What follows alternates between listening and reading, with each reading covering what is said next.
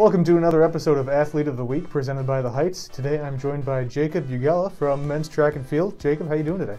Doing pretty good. How about you? I'm doing fine.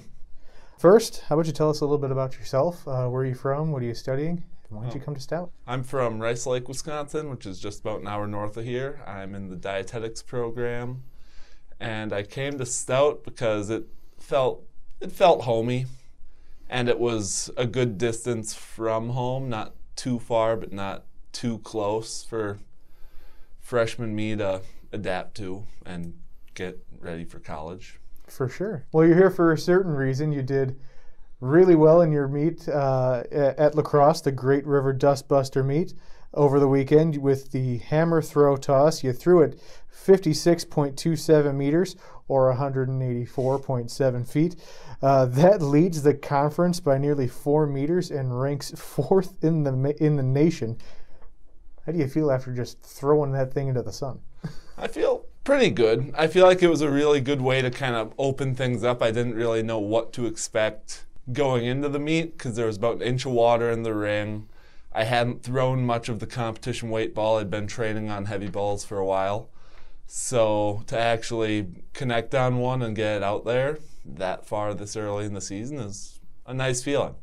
For sure, absolutely. And on top of that, you've also, I just got the email earlier today, you were officially named a WIAC Athlete of the Week for field, so congratulations on that. Thank you. I also understand you've put in quite a bit of work the last few years to get to where you are now, and you've been absolutely crushing it lately.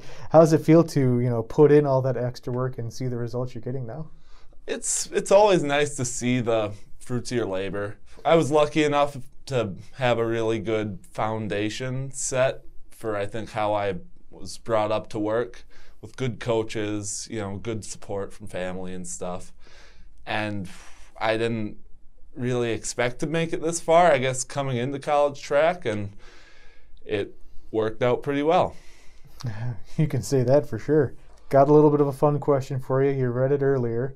Would you rather have to fight off 100 duck-sized horses or 1 horse-sized duck, and why?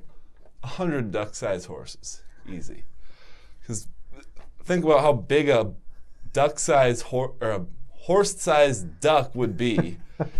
It'd have, I don't know, just a ginormous wingspan. It could smack you like, ducks attack stuff when they do. For sure, yeah. And all the horse-sized ducks, all the duck-sized horses are right at ground level, so they can't really get to you. And horses aren't the best climbers. What are they going to do? They're not going to get any higher. Exactly. Well, luckily that's just a hypothetical. I'm glad you came up with the thought when you could. Jacob, congrats again on being named an Athlete of the Week. Keep up the great work, and thanks for joining us. Thanks, Nick. The Heights is not just a place to live. It's a place where you can thrive academically, socially, and professionally. We're committed to giving the best experience possible